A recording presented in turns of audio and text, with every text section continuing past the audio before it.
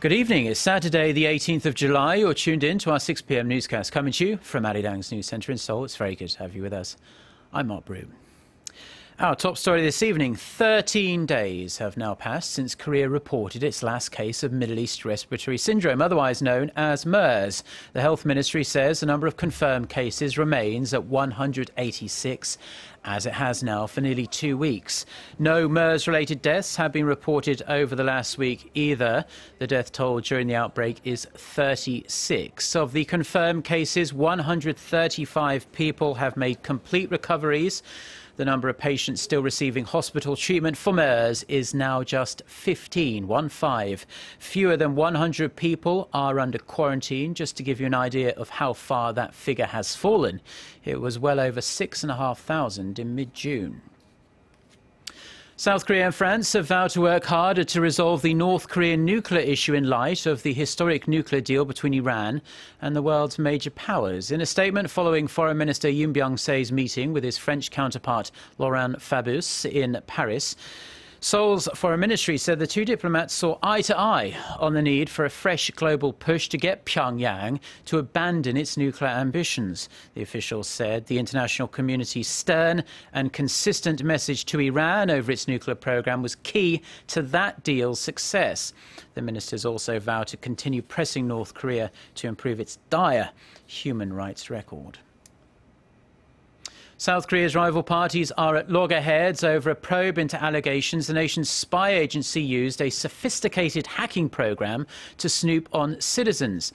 Now, the main opposition party wants full disclosure, but the ruling party says some data needs to remain classified for the sake of national security, and Parliament should instead be focused on getting the economy back on track. Song Ji-son reports.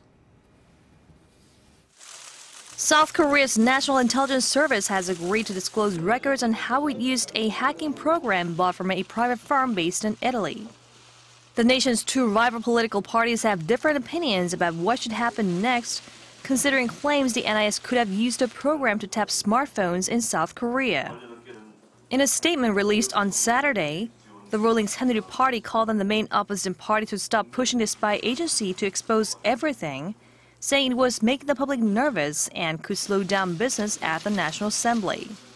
The ruling party urged the New Politics Alliance for Democracy to focus on passing the government's multi-billion-dollar supplementary budget plan aimed at reviving the economy, instead of hounding the NIS. It says the interference could affect the spy agency's ability to monitor North Korea, which is the reason the NIS gave for pursuing the hacking program in the first place. The main opposition party says the ruling party should stop shielding the intelligence agency, adding that the public has already lost trust in the NIS.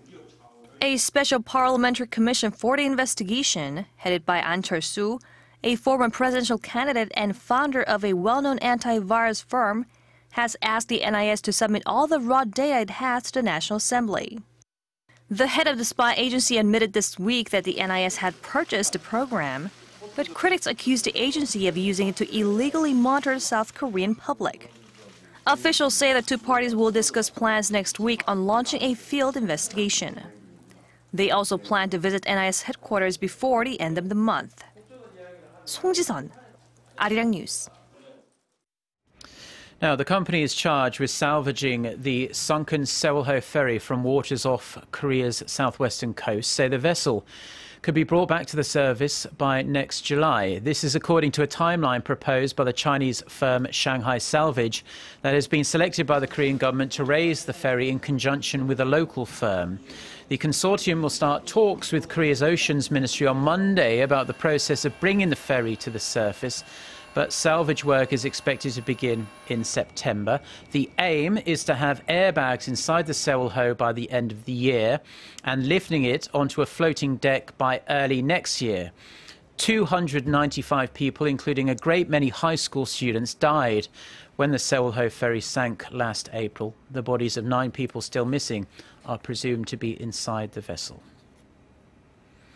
Militants from the group that calls itself Islamic State have claimed responsibility for a suicide car bombing that has killed at least 100 people in the Iraqi town of Khan Bani Sad. Local police say the bomb exploded as people gathered in a market to celebrate the end of the Muslim fasting month of Ramadan. Children were among those killed. Witnesses say the force of the blast brought down several buildings in the predominantly Shiite town some 20 kilometers north of Baghdad. Parts of the area around the town were captured by the Islamic State militant group last year, but have since been retaken by Iraqi forces and Kurdish fighters.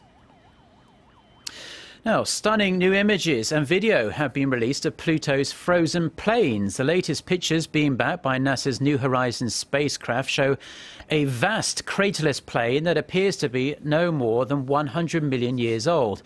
Now, what you're seeing right now is an amazing flyover of the same area, showing the plain's dips and peaks in detail. NASA says the broken surface of irregularly shaped segments is populated by hills, troughs and streaks of dark material that could have been deposited by wind. Now, scientists have so far received only about 2% of New Horizons flyby data, a figure that will increase over the coming months. However, we'll have to wait until October 2016 before all the data from the mission is beamed back to Earth. Now, mobile devices such as smartphones and laptops have made life much more convenient on a great many levels. But the biggest challenge is still keeping our batteries charged. But that might be about to get a lot easier, thanks to some work by local researchers that have taken wireless charging technology to the next level. Park Se-young reports. It's common to see people carrying battery packs or searching for plugs for their chargers. Wireless chargers are an option, but they only work if the user is within 10 centimeters of the charger and the device is in certain fixed positions.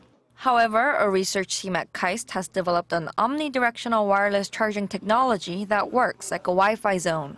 Their creation charges devices at a distance of 50 centimeters from the power source, regardless of the position of the device. What's more, it works in low-frequency magnetic fields that are not harmful to humans. The research team placed the charger's sending and receiving coils in a crisscross pattern to create rotating magnetic fields. This enables wireless charging in any direction with 6 degrees of freedom. The wireless charger that comes with the Samsung Galaxy S6 has only 1 degree of freedom, which means it can only charge the phone if it's in a fixed position. Just like a Wi-Fi zone, the charger can charge 30 smartphones or 5 laptops at once, with a maximum power transfer efficiency rate of 34%. The research team published their finding in the June issue of IEEE Transactions on Power Electronics. They're currently working with a local technology firm housed at KAIST to commercialize the technology for use in cafes and offices. Park Se-young, Arirang News. Now, getting hurt is obviously never fun, and even the smallest cut or wound can later turn into a scar.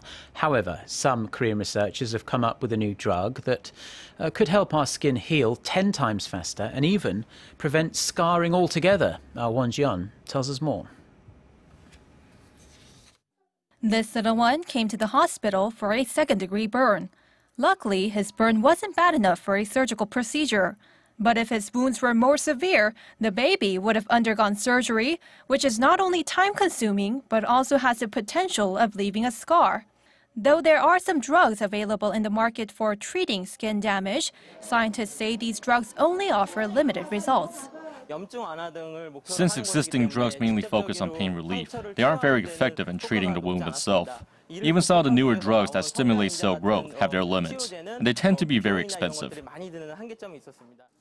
To solve these issues, researchers from Yonsei University have developed a new drug that can accelerate the skin's healing process by 10 times and reduce chances of scarring as well.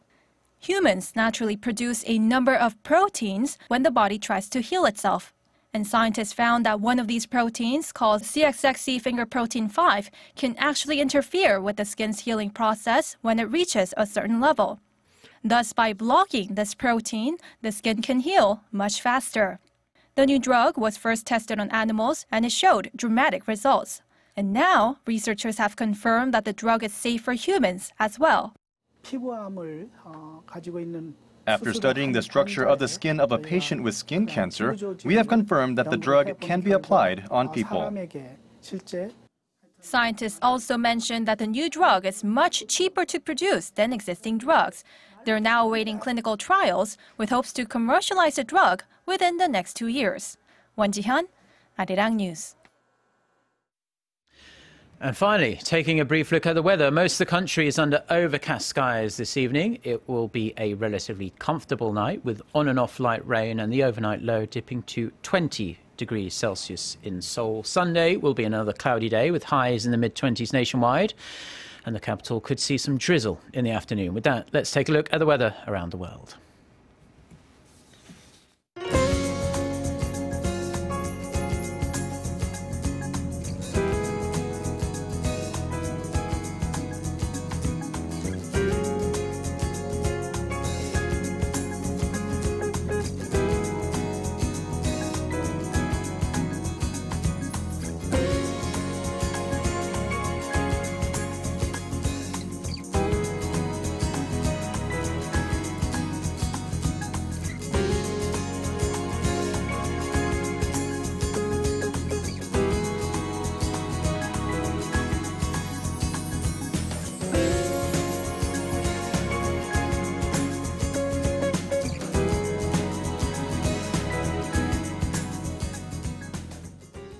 Well, that's all for now. Do enjoy the rest of your Saturday, wherever you're watching us, and stay tuned to Arirang TV. We'll be back with our next newscast at 10 p.m. Korea time. Till then, goodbye.